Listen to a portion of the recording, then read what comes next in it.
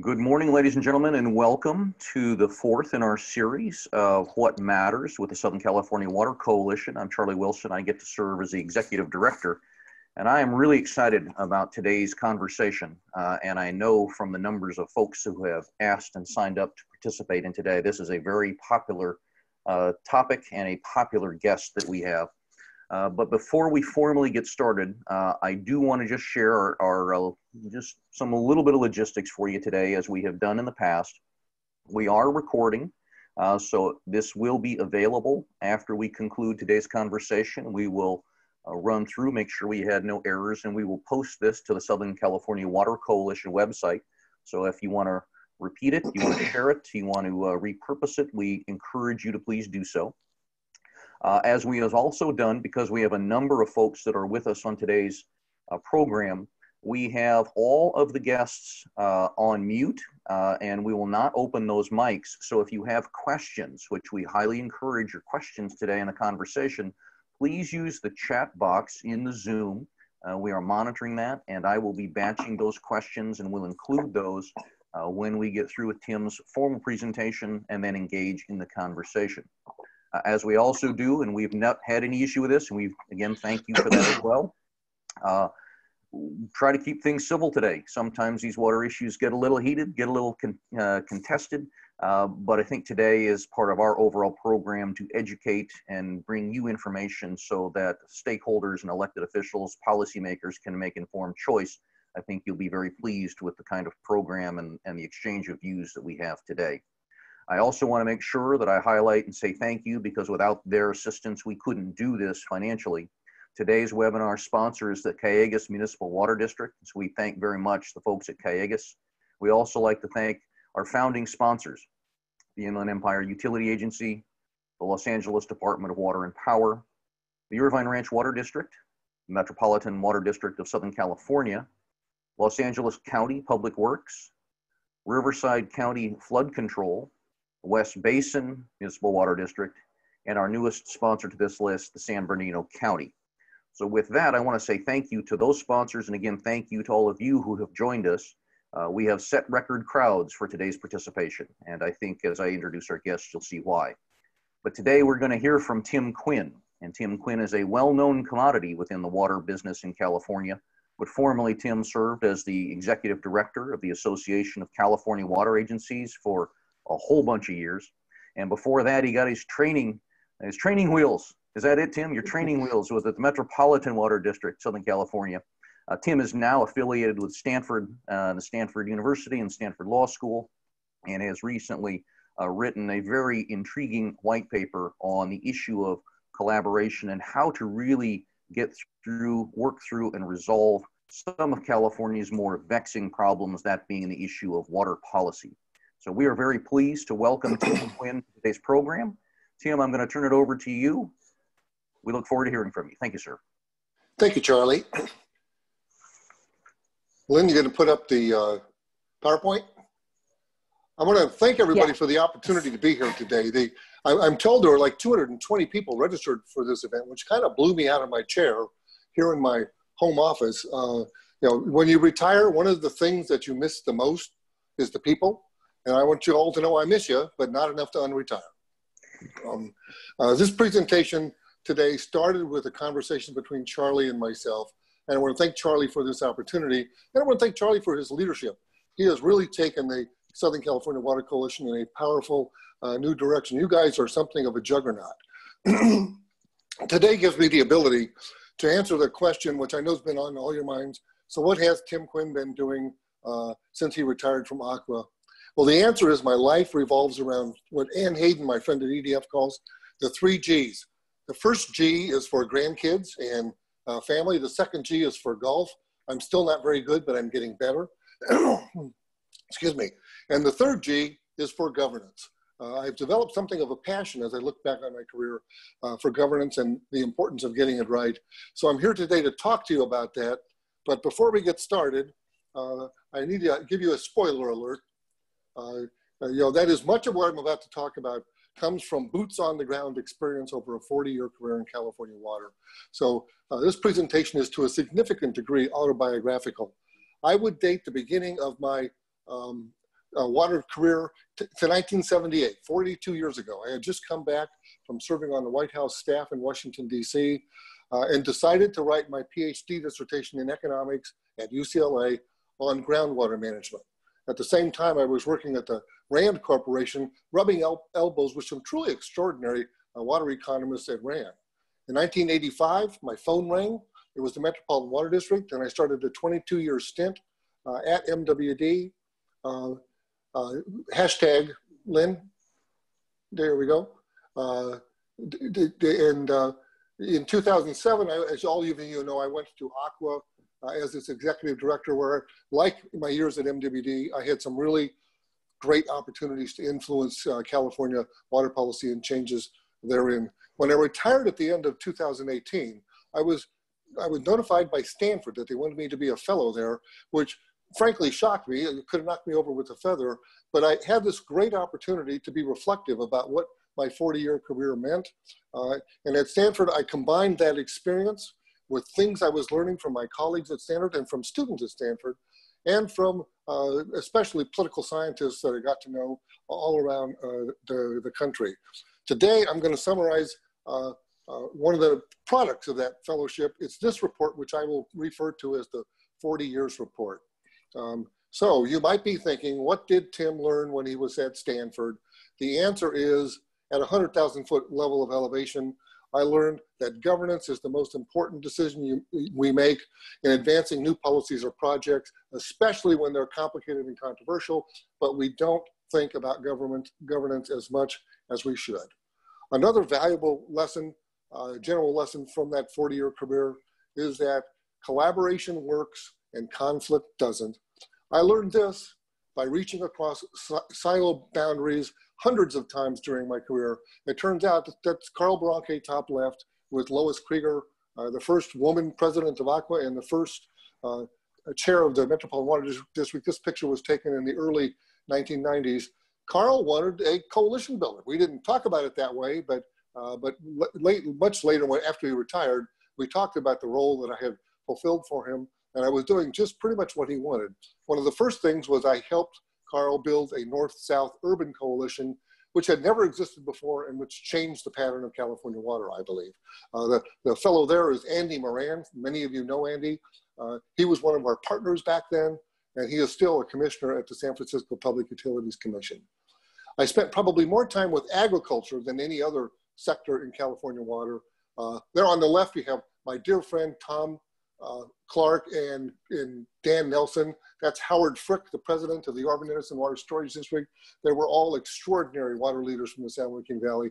In the Sacramento Valley, I got to know people like Mary Wells, Brent Hasty, who was the president of Aqua when I retired, and that gentleman there, he's gone now, but in the mid-1990s, Gary Brown, who was the general manager of the Western Canal Water District, was truly a delight to work with. Barranque even sent his young economists up to the Bay Area to get to know and to work with environmentalists up there. That's Mark Reisner of Cadillac Desert fame. He became a good friend and colleague, as did Tom Graff and John Krautkramer of the Environmental Defense Fund. All three of those gentlemen are gone now, but there's a new generation of water leaders. And I've got Ann Hayden at EDF symbolizing them. And if you don't know this new generation of environmentalists, it's time to get to know them. I want to spend so far, I hit you with two bold assertions. The first one is that governance is really important, maybe the most important decision you make when you're trying to do something big and controversial. And the second one is that collaboration is the best form of governance. Well, I want to spend the rest of this presentation convincing you that those aren't mere assertions. They are, in fact, very logical conclusions. So let's start with the basics, with the question, what is governance? Now, my answer to you is going to come from a book that I recommend you look at, written by Adela Schlager and Bill Bloomquist. Bill, in particular, has become a valued colleague. They wrote a book in 2008 called Embracing Watershed Politics. Think about that title for a minute, and it's definitely recommended reading on the Tim Quinn recommended list. Schlager and Bloomquist argued that any public policy has to answer three basic questions. The first one is who gets what and when? The second one is who decides? And the third one is how are these decisions made? Governance is the umbrella over how those three questions are approached in any particular public policy arena. Now, importantly, in California water policy, we have answered those important basic questions in very different ways over time. Schlager and Bloomquist also suggest that there are three eras of decision-making for natural resources and watersheds. The first is the development era. By the way, I think that this three-era model fits California water exceptionally well. The first era is the development era. For us, this ran starting in the early 20th century with the LA DWP and the Los Angeles aqueducts, and it ran through roughly the early to mid 1980s. The development era focuses almost entirely on economic growth and the infrastructure that is necessary for a growing economy. The environment doesn't count for much during the development era, and the negative environmental consequences were substantial and widespread, which gave rise to the environmental movement. And we entered into the second decision-making era, the regulatory era, to unwind the environmental consequences of the development era and to make sure that future economic development was more environmentally sound. The regulatory era for California water started in the early 1970s, and I would argue that it still lingers today. The final era, the collaborative era, is, I think, a logical evolution from the first two eras of decision-making for reasons I'll get to in a minute. In the collaboration era, we've been experimenting with collaboration since the 1980s, certainly over my entire career, but I would strongly argue we have not entered a truly collaborative era of decision-making just yet. One other thing, because I get a lot of questions about this, note that the eras don't line up sequentially. One era does not politely step aside and let the other era proceed. At any point in time, you can see decision-making from each of these eras in California water. I think that will be less true when we get into a full collaborative era, but today we're still trying to decide if we want to get there or not. Just as there are three eras of decision-making, there are three types of decision-making processes. Now, I'm taking this information from two UC Berkeley political scientists, Chris Ansell and Allison Gash, who is now at the University of Oregon. They wrote an article that really caught my attention. It was published in 2007. According to Ansell and Gash, the first type of decision-making is managerialism. And they define that as public agencies going through relatively closed processes and unilaterally making decisions based on what their in-house agency experts think. The public may be involved in a managerial decision-making process, but they're only commenters. They are not decision makers in any way, shape, or form.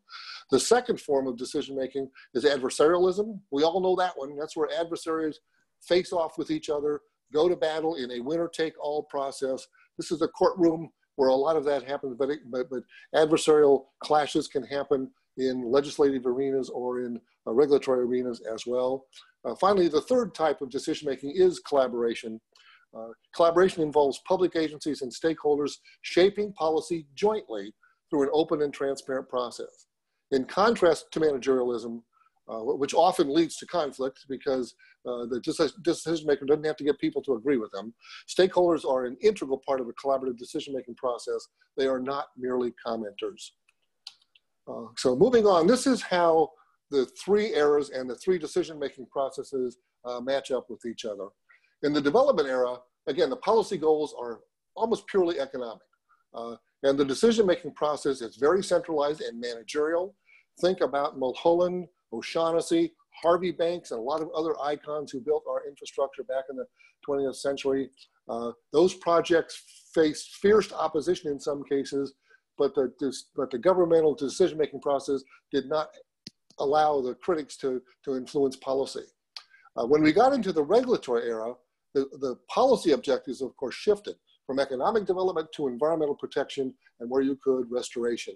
But I find it really interesting when I got to thinking about this at Stanford, the decision-making process did not change. In the regulatory era, just as in the development era, the decision-making process was highly centralized and managerial and oftentimes adversarial. It was, the only difference was it wasn't driven by water agencies, it was driven by regulatory agencies. In the collaborative era, things are going to get more complex in terms of the types of policies that you pursue. The collaborative era will almost always have multiple policy objectives, not a single policy objectives. The economy and the environment count equally. All the stakeholder sectors, ag, urban, environment, they all will play a role and have to be dealt with. And I believe that will require a collaborative, decentralized, inclusive governance model. And we need to start thinking about how we want to go about doing that. Now, in this table, no matter which cell you're talking about, no matter what era or what kind of decision-making process you're going through, water policy is always being made in a political environment. This next slide, I like to show this slide to students who have a strong aversion to politics. They think politics is something to be avoided, and I'm trying to convince them they shouldn't. You got to think about that black box of politics, because in the political world, you have lots of stakeholders who hire lobbyists. Those lobbyists seem to be climbing all over our democratic institutions. You even have to deal with people like this. That's David Bernhardt and his boss, Donald Trump, because they will influence the policymaking environment. The fact is, our policymaking process is very, very participative. In any controversial and complicated policy area like health work, that's the top left, or my good friend Mario Santoya, that's a public water rally at the Capitol not too many years ago. In any public policy arena, you have scores, even hundreds, of decentralized entities and interest groups that are working the legislative or administrative process to try and influence policy outcomes. That's, by the way, the California Assembly, Water Parks and Wildlife Committee, meeting and listening to those interest groups. So in making or understanding water policy, you must deal with the reality you can't escape politics. In a democracy like ours, public policy is forged through a political process. Here I'm quoting Schlager and Bloomquist 2008 directly. For people to govern watersheds well requires that they make collective choices. Collective choices are ultimately political choices. Thus, governing watersheds well requires embracing politics. I actually realized this at a very young age. I knew when I was writing my PhD dissertation that I couldn't ignore the political environment in which water policy was being made. And at the time, as an economist, it seemed natural to think about political decision-making in terms of market dynamics. After all, private markets are places where decentralized entities compete to provide goods and services. In political markets, decentralized entities compete to influence policy decisions. In private markets, at least in classical economic theory, decisions are made by decentralized entities guided by Adam Smith's famous invisible hand to determine the price, supply, and demand for goods and services. In political markets, decisions are made by centralized public entities with considerable stakeholder participation. Political markets determine the rules of the game, which we all know is really important. To influence decisions, stakeholders compete oftentimes by building coalitions. How many of you have worked to put together that letter with over 100 logos or signatures to advance a common policy position in a regulatory agency or legislature? Almost all of you have, in one way or another, participated in that kind of process. Now, an interesting difference between private markets and political markets. In private markets, collaboration is viewed as bad. Economists call it collusion, and it's bad because it introduces inefficiency and reduces aggregate wealth. In political markets, collaboration within and amongst interest groups is essential in the political marketplace to securing sound policy outcomes. Coalition building, and certainly based on my experience, coalition building is the essence of political competition. In the political marketplace, elected officials and regulators are obviously important. They make the decisions in the end, but they are working in a sea of stakeholders who build coalitions to try and influence public policy decisions. By the way, I found the picture bottom right on the internet. It was labeled, quote, "angry man at public meeting," end quote. So I grabbed it up. We'll be seeing angry man again. Moving on, shifts in demand and supply, they drive private markets, but it's shifts in coalitions that will drive outcomes in political markets. Coalition building thank you very much, Lynn. Coalition building is universal in the political marketplace. I participated in hundreds of political and policy processes over the course of my career. And we were always focused on building a coalition to support a common policy goal. But at Stanford, I came to realize that not all coalitions are alike. In particular, warrior coalitions are driven to grow their silos, make it as big and powerful as possible, so that you can defeat the other silos in the political battle. Warriors tend to participate in all or nothing decision-making processes. And their goal, like Cassius Clay in 1964, soon to be Muhammad Ali, is to put your opponent, in this case Sonny Liston, on the mat. In collaborative coalitions, stakeholders work to knock down those silo walls, get people to venture out of their silos and work together across silo boundaries. And you're not trying to put your other interest groups on the mat, you're trying to work together to climb to the top of the policy mountain. Okay, I confess these images are not exactly neutral. The warrior image is pretty harsh, although who doesn't like and admire Muhammad Ali? The collaboration image is soft. It's got orange colors like a sunset. It's very inviting. All this tells you that the speaker has a strong preference for collaborative coalition building. And I do, that's true. But I make this choice, I got to tell you, with my eyes wide open. The fact is, I know as much as anybody that collaboration is really hard work. First, because you are venturing outside the safety of your silo and getting others to do so. You do this to forge compromises. They almost always irritate greatly the hardliners who can be found in every one of the silos. You reach compromise through a decentralized, inclusive, open, and transparent process, which usually requires a big tent, bigger than the more powerful 8 stakeholders usually are comfortable with. When I showed this tent image to my students at Stanford, one of them asked, isn't that a circus tent? And my response was yes. And if you're engaged in a collaborative process, you will sometimes feel like you are in a circus.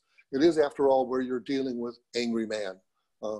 Collaboration also means considering multiple goals simultaneously. Unlike the regulatory era, unlike the development era, you don't think about just one thing and then maximize that and then deal the residual to other interests. All the interests have to be dealt with simultaneously.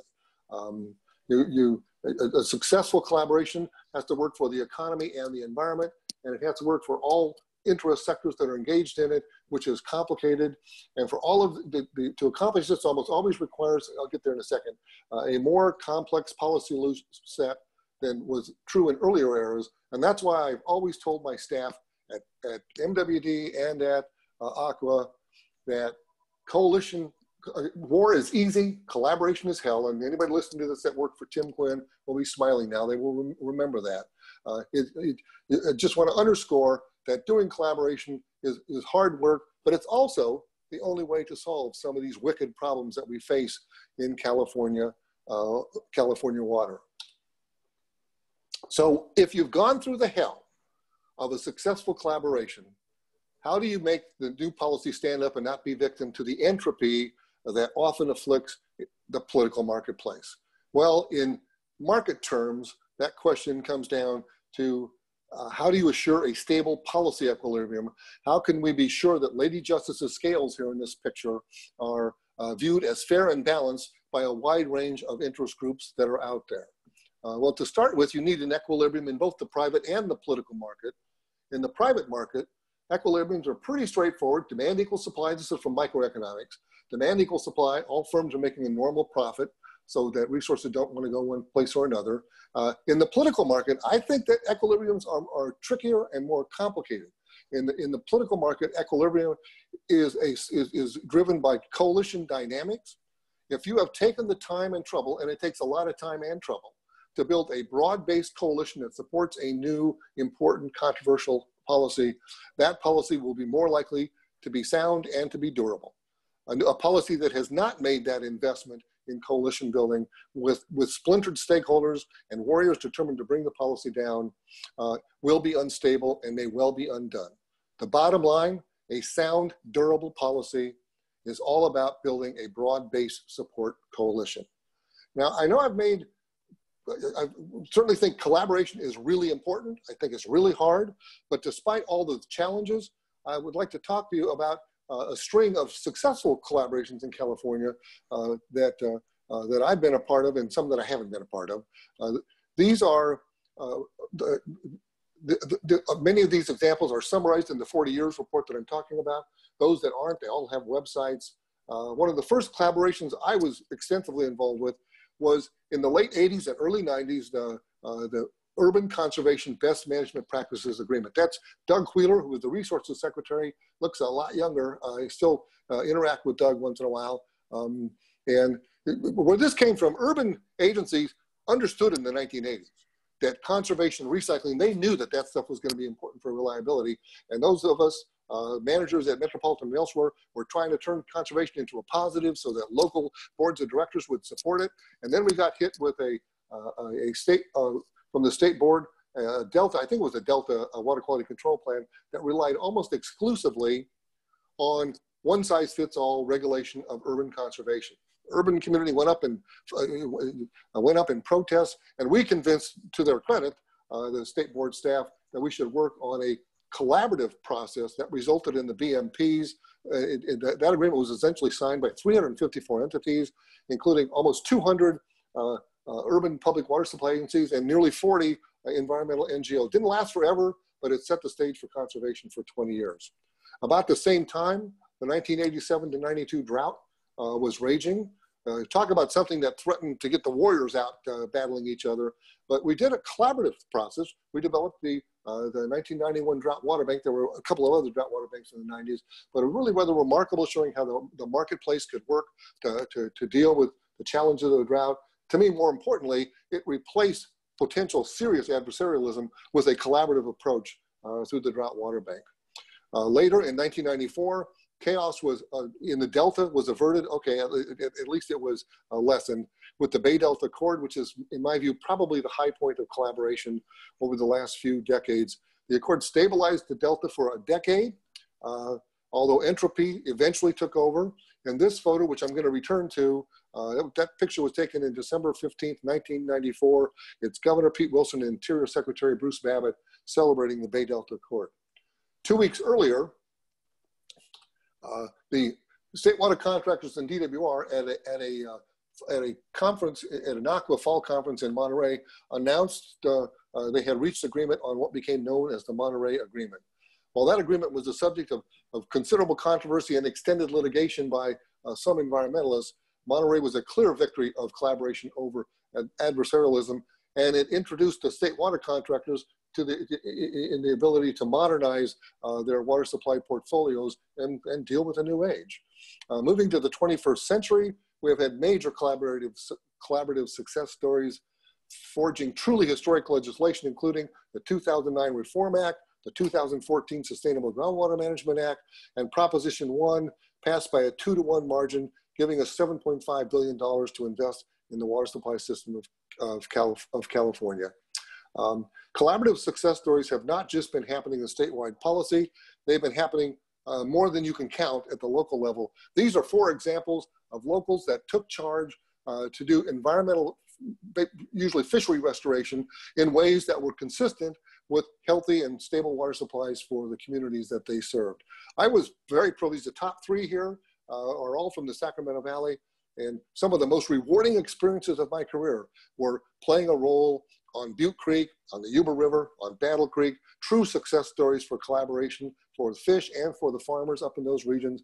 In a nod to the Colorado River, the one at the bottom symbolizes the Lower Colorado River Multi-Species Conservation Plan, which is a link, which is a vital link in modern management of the Lower Colorado River.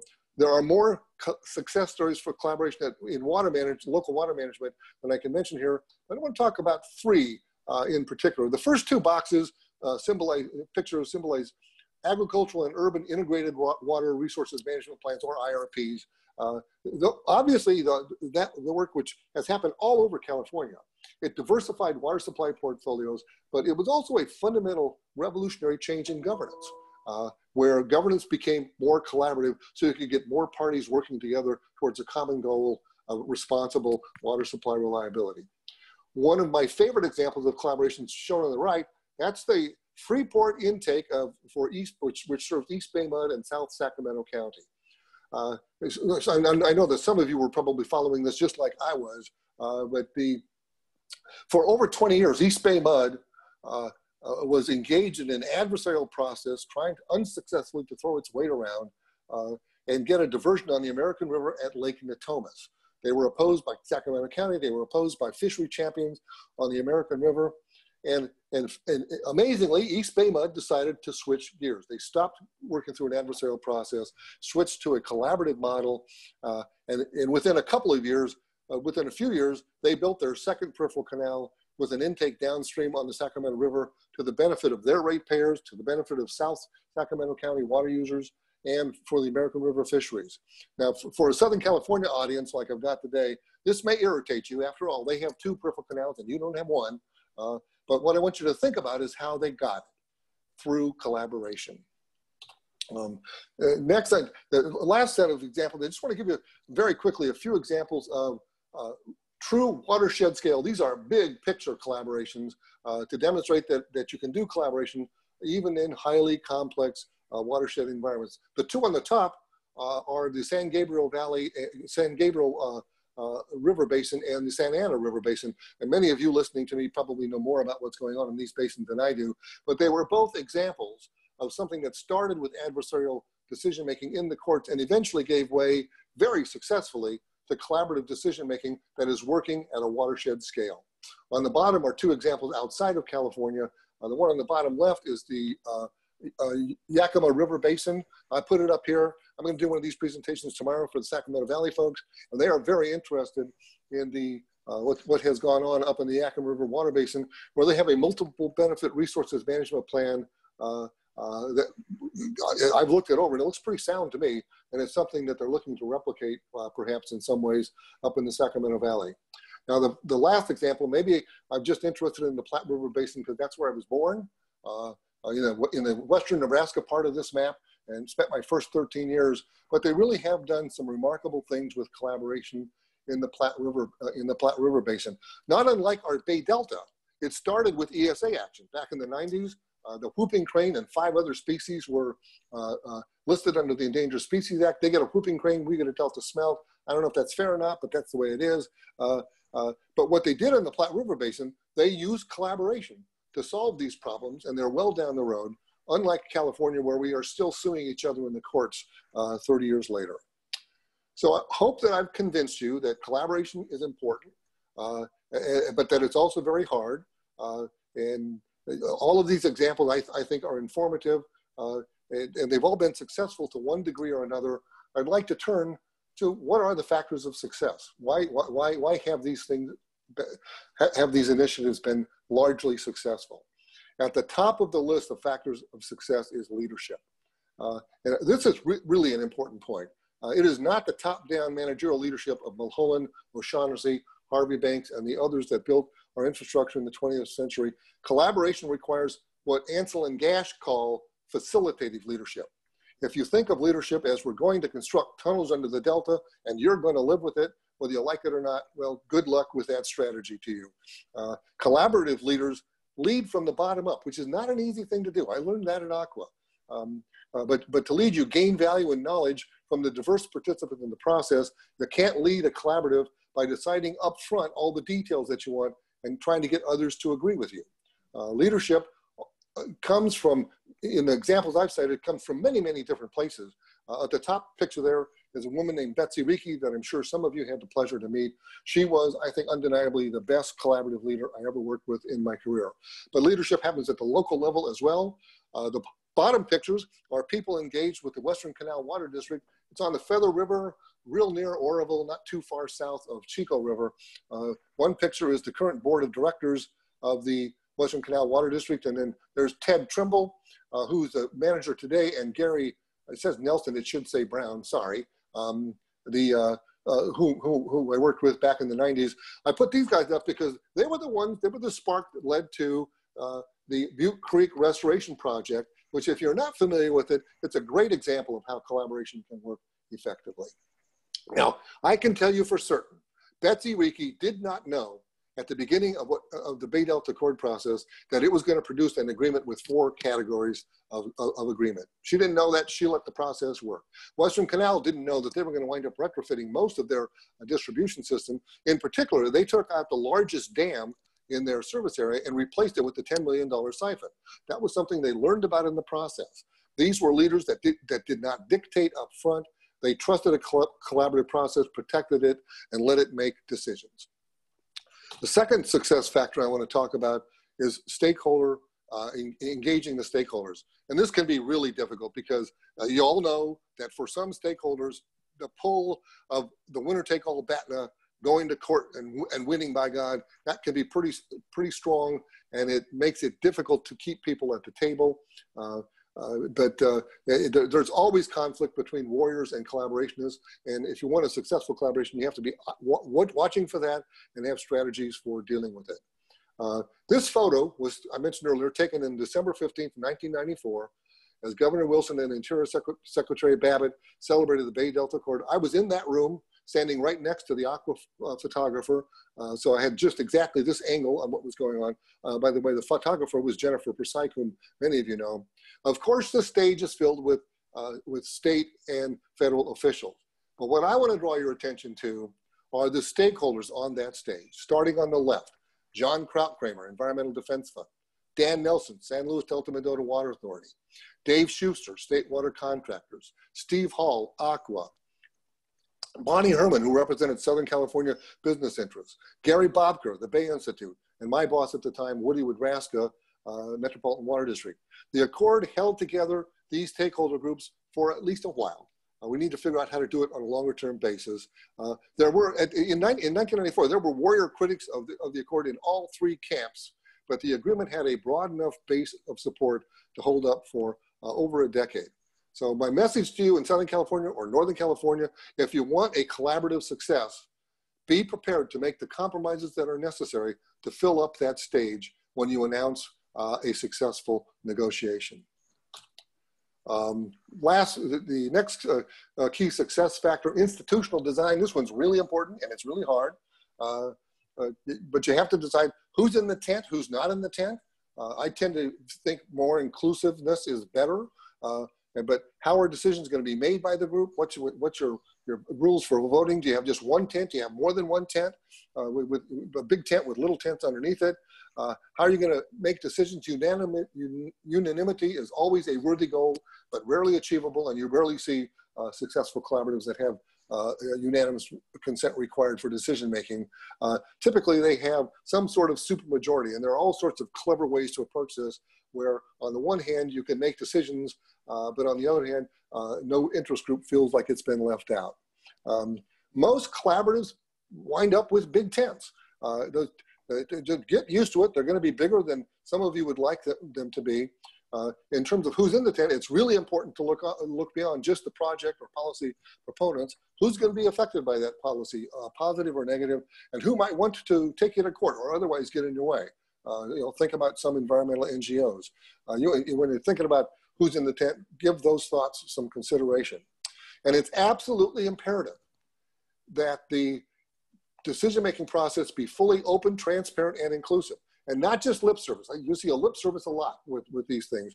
It's got to be truly open, transparent, and inclusive. Be prepared to confront angry man, here he is back again, early and with empathy, because you're going to have to deal with a fair amount of conflict inside that big tent. And finally, just a brief word on entrepreneurship. One huge difference between adversarialism and collaboration is collaboration opened up a wide range of opportunities for what I'll call entrepreneurs, people to be creative about how you work around conflict and how you can move a complicated group towards consensus. Okay, the last factor of success I'm going to talk about is crisis. I think most of a super majority of the examples I gave you, many of them were triggered by crisis, drought, proposed harsh regulation, threatened litigation. The fear of a winner-take-all process often results in collaboration. To me, that's the best thing about adversarialism. You can use it to trigger as a crisis, to trigger a collaboration. Well, one region that seems to always be in crisis in California is, guess where? The Delta. Despite crisis after crisis, with the brief exception of the Bay Delta Accord, we have yet to resort to true collaboration in the Delta in a meaningful and durable way. I don't have to convince anybody watching this Zoomcast that the Delta is important. It's the hub of the system. It's important to the environment. It's important to urban and agricultural water users and economies. And because it's so important, every governor for the last 40 plus years has had to think about the Delta. Lynn, can you advance the slide for me? Thank you. There was, of course, young Jerry Brown with the Peripheral Canal, followed by George Deukmejian, Duke's Ditch, followed by Pete Wilson with some success with the Bay Delta Accord. Gray Davis signed the Record of Decision for Cal Fed, which was better than he got credit for. Arnold Schwarzenegger jumped on the Bay Delta Conservation Plan bandwagon. BDCP was also supported by Governor Brown, but he had to pull the plug on it because the regulators wouldn't agree to long-term assurances. But of course, the first thing that Gavin Newsom did when he became governor was pull the plug on what had been called water fix by that point in time. And we're starting all over with the water resiliency portfolio. All I can say is that we should have a collective G's right now. If you ask the question, why did, Lynn, hashtag, there we go. If all these bipartisan governors supported action in the Delta, why is it still such a mess? I think the answer is because we got the governance wrong. The Delta is where the warriors clash in California water. It has been the subject in this century, at least, of managerial and adversarial decision-making process, both at the state level and at the local level. There's been the water users seem to want to go back to the development era in a lot of cases. The environmentalists definitely want to go back to the regulatory era where they think they had more power, but they can't solve their problems in that era that gave them power. Most important in the 21st century, we have not invested in a coalition building strategy around any Delta action plan. Governor Brown certainly didn't have a broad-based coalition to support the water fix, and I think that's one of the main reasons why Governor Newsom pulled its plug. We have not even tried in this century to fill up that stage. Bottom line, we fail in the Delta because we are using decision-making processes from earlier eras when only collaboration will work in a 21st century collaborative era. If you ask me what's the current status of collaboration in California, I gotta start by saying I'm encouraged by recent news reports that Wade Crowfoot, the Resources Secretary, is out there trying to revitalize the voluntary agreements and get us out of court. That's important, but I still got plenty of worries. At the top, our state and federal leaders, just put it politely, they do not see the world the same way. And that their relationship and the relationship between California and the state and the federal government has created, in my view, a huge vacuum of leadership on governance. That vacuum creates opportunities for the warriors to be on the march, and they certainly are on the march. The weapon of choice lately are a mind-boggling series of lawsuits, which are like a circular firing squad, in the cartoon here, and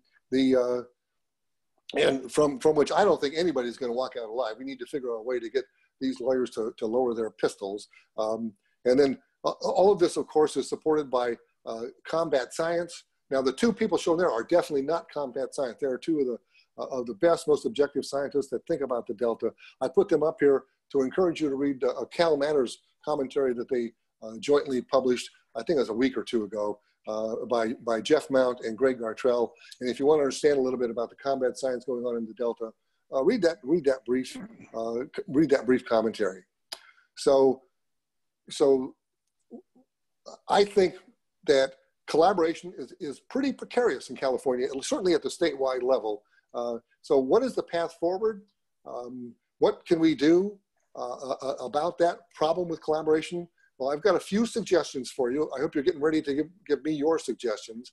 But first, let's support collaboration where it has a foothold to prove that it works. That's a picture of the Sacramento Valley. I can't tell you how encouraged I am at the way they're thinking up there about multiple benefits, water management, and even about, they're starting to think seriously about big picture governance. Water management and collaboration seem to be in the DNA of those folks. I would encourage you all to go on the Northern California Water Association's website, learn more about it, and then be prepared to visibly support what's going on in the Sacramento Valley. Second, urge the Newsom administration to lead us into a truly collaborative era in water policy. I don't think we're going to be successful with this during the current political environment, and we certainly, at a minimum, right now, should support Wade Crowfoot as he tries to get the voluntary agreements back going again.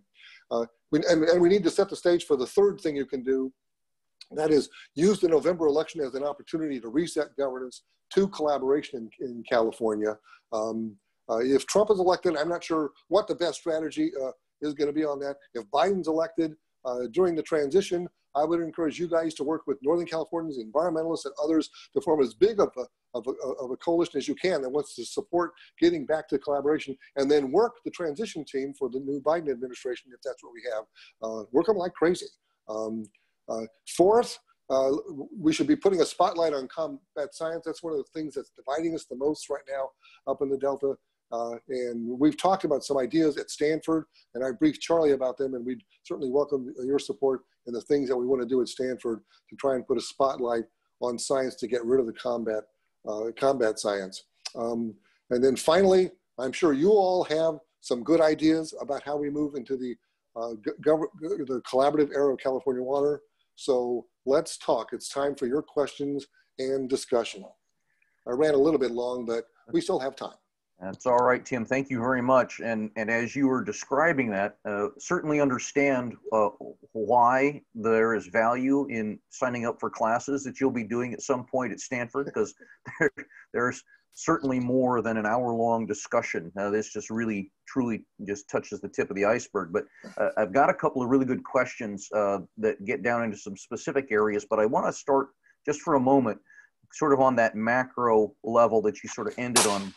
It strikes me that in our current political environment, rather than pulling people towards the middle for an opportunity for collaboration, since government by its very design is meant to be conflict-based, but a scenario for people to actually compromise, work solutions that are in the best interest of the whole.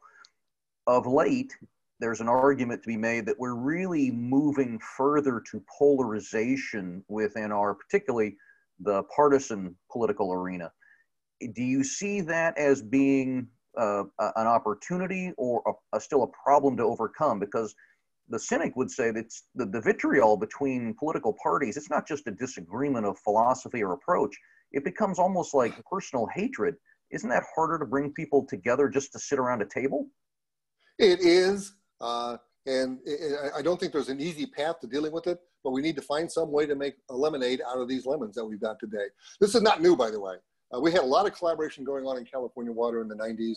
I think it's fair to say that when George W. Bush got elected, the agricultural interests thought that was very much in their interest, and why should they pay as much attention to collaboration? Same thing happened, I would argue, with Obama, which the environmentalists in the Bay Area thought they had an upper hand. So if you've got an upper hand with the new administration, why sit down and bargain with people who don't agree with you? That's what's happening to a degree now with Trump, where once again agriculture thinks it's got an upper hand. But the simple fact is, we all have to realize that upper hand ain't doing you any good in a governance system that can't produce. So the best way to deal with this, and that's one of the reasons I'm really pleased to be talking to such a large audience in Southern California, is to get lots of people interested in the collaborative model, and to get some juice behind it, so that when the administration changes, you've still got a chance of keeping your collaboration going. We've done that to an extent in recent decades, but we need to do it a lot more effectively than we have. Well, let me drill a little deeper with some specifics that some of our audience have asked. So you listed a variety of examples of where you saw some success with the collaborative model. But the question is, what have you learned regarding how to really successfully collaborate when there appears to be really not just no agreement, but there's no agreement on facts, there's no agreement on regulatory structure, there's no agreement across the board. And you do have people that have really kind of dug in and they've taken a position before they ever come to the table. What's kind of the one golden nugget that you've pulled out of there to get that shift for people to have that conversation? I've got two comments in that regard, Charlie. The first one is, it's really important to develop those relationships at a personal level. All those pictures I showed on one of the early slides, I spent a lot of time and energy on the road getting to know people and putting a human face on the Metropolitan Water District of Southern California. And that was pretty successful. And we built relationships. One of the things I mentioned in the 40 Years paper is the three-way agreements. We need more of that kind of the three-way process. We need more of that kind of just people sitting down with each other and getting to know. That's why I put Ann Hayden's picture up there. I'm hoping people will pick up their phones and say, Ann Hayden, I'd like to get to know you, and can you lead me to some other people in the environmental community? So we have to invest more in relationships than we have in the past. And the second thing, a little harsher comment, I don't like to think about collaboration this way, but collaboration comes down to divide and conquer. In all of the silos, there are people who know collaboration is the best thing, and there are warriors who are never going to get that. So you have to do something that empowers the collaborationists in each of those silos, get them to part company with their warriors and be willing to get some black and blue bruises on them, because you're going to get them, I know. But you've got to empower and engage through relationship building the people in each of the silos that are interested in actually getting something done. So I understand the trust-based relationships. Those don't just materialize overnight. Particularly if I've already sort of got myself carved out. I certainly have experienced that when I have come to forums in the Sacramento region. You know, usually they like to introduce you with those old adages and the old tags, like, okay, here's the guy from the South who's come to steal your water. That's a wonderful place to start. I have experienced that many times. So let me ask you then, because there was, again, you had a whole number of examples. One of the questions here within, how do you characterize, or would you characterize the IID San Diego County Water Authority agreement and related quantification settlement and their agreements back in 2003? Are those other examples that you could list as collaborative, or were those forced change? There's obviously some collaboration going on between IID and San Diego. Something that was unheard of a half a century ago became an important part of the QSA. So, you know, that's an example of something where you have both collaboration going on between the parties, but you also had a lot of warrior stuff going on between San Diego and the Metropolitan Water District. So frankly, the world would have been a better place if we'd had collaboration on a broader scale there, but sometimes you have elements of both types of governance going on. So another question, I just want to stay on that thread for just a minute, because you also talked again in the warrior class, folks kind of come to the table and they sort of get accustomed to a certain formula or culture because it starts to work for them. Whether they win or lose, it sort of works for them and they're sort of accustomed to it. Are there cultures within your warrior model where it actually is their business model? It pays me to be confrontational. It pays me to take you to court. It pays me to come up with alternative science. And I'll use, as you described, science and science facts that are to my benefit because I know I can win with them, as opposed to getting neutralized science facts. And that was kind of a two-part question, but is there a value in that? And how do you overcome those business models? And then can you, or how do you use science and experts over time to actually soften or change that? It certainly is a huge problem. The people with preconceived notions about what should be happening out there.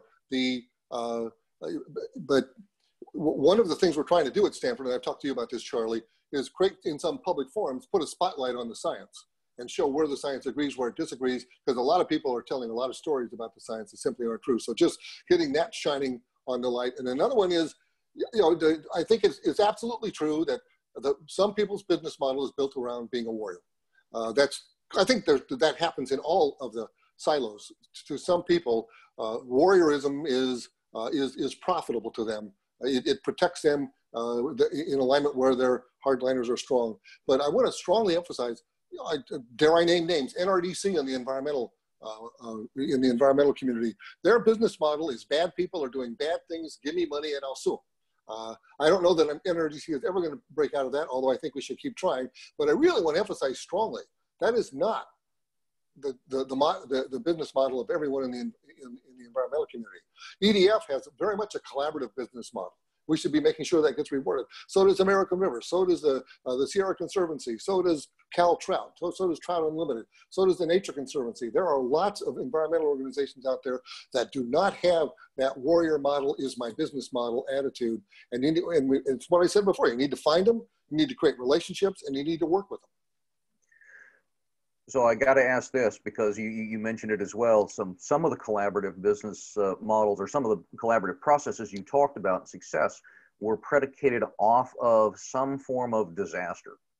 And so the question obviously is, because of the way the Delta is currently so warriored up, I'll use that term from your paper, are we really going to need an earthquake or some disaster, some major flooding where islands get wiped out, and we just fundamentally, there are certain people that have to now come back to the table because it's so broken?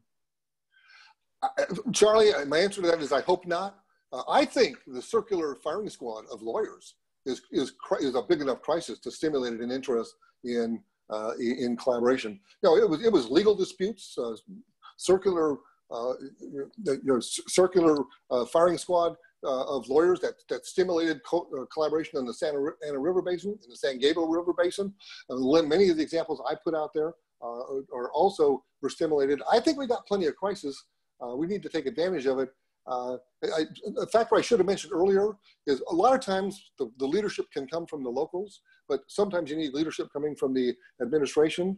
And again, I would like to get the governor of California to be our leader into the collaborative era.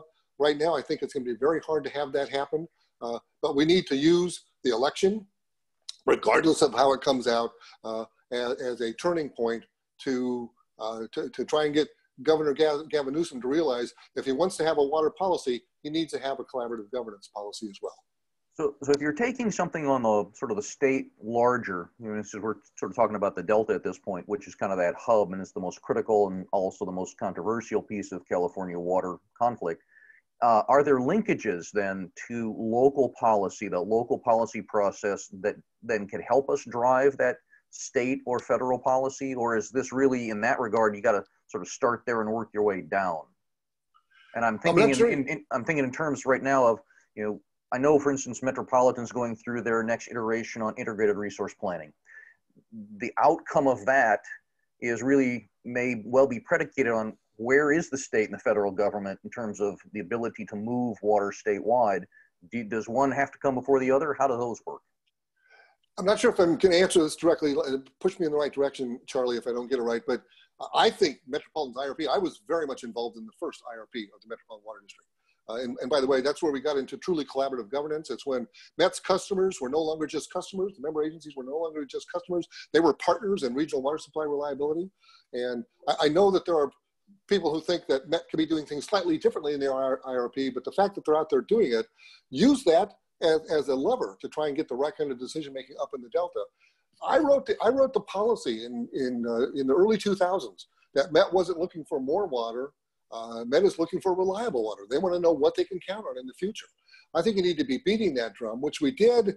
But by the time we got to the 2010s, quite frankly, you guys were shoulder to shoulder with Tom Birmingham and Westlands Water District, who were saying this is all about getting more. We got to have more. And I think Southern California needs to be loud and clear that that's not what's driving your water policy when it comes to the Delta. You need to know how much you can get when it's wet, how much you can get when it's dry. When it's wet, you want to combine that with your storage programs and your conservation programs. And Southern California has been doing a marvelous job of that for the last 30 years. So let me go a little bit. We've got just a couple of minutes left. So I'm always interested, as you described, I mean, the very nature of the Southern California Water Coalition. I mean, there's a reason we changed the name from committee to coalition, yep. Because they're, you know, to be collaborative, to be a larger tent, as you described. Yes, it is often like a circus, and inviting people into that has been interesting, but also been fruitful for us. But I would ask the question from your perspective: where do you think an organization like ours is best positioning itself to be an advantage, or to be involved in that conversation on a serious level? I don't have a lot of suggestions for you, Charlie, as to how you do it better. I think the changes you've made in the last few years have been really good. And so do more of what you do now. Make sure that your coalition, that the coalition, Southern California Water Coalition, grows as big as possible. I know you're working Washington, you're working Sacramento, probably Washington, D.C. as well. Make sure that to the maximum extent possible, you are speaking with that clear, progressive voice that is the Southern California that I know I spent over 2 decades with. Well, I appreciate that. And just as we're coming up on our 11:15, so I do need to sort of bring it to a close. I want to say thank you, Tim. Thank you very much for doing this today. I think it was, as we expected, very instructive. And for those that did join us today, this entire concept of bringing to you a webinar, this is our way to be transformative and be able to utilize the pandemic, as disruptive as that has been. We have been creative in creating this series. And based upon the reaction we have received from our surveys and the audiences that have participated, you have found this to be of value and something then we'll look to add to our portfolio of services that we offer to our membership. So thank you to our audience as well. I will ask again, because we drive our decisions based upon your survey, the surveys we give you and the reaction that you give us. So please take the survey that is available for you today and let us know what you thought worked in this setting, what didn't work, so we can make improvements. We are looking very hard at how we make this a permanent part of our portfolio going forward so we can reach a larger number of audiences and bring guests like Tim, who's in Northern California, and not have to travel. You know, we're always really good about saying we are centrally located and convenient to no one. This format's made us convenient to virtually anybody that can take an hour out of their very busy day. So I want to say thank you again to all of you for participating with us. I want to say thank you again to our sponsors, Callegas, and to our principal sponsors that help this organization run. Look forward to your feedback, and we look forward to our next program. But for now, we say thank you. Go out and make this community a better place to live, work, and play, because that's what we're here for. Thank you very much for being with us. Thank you, Charlie.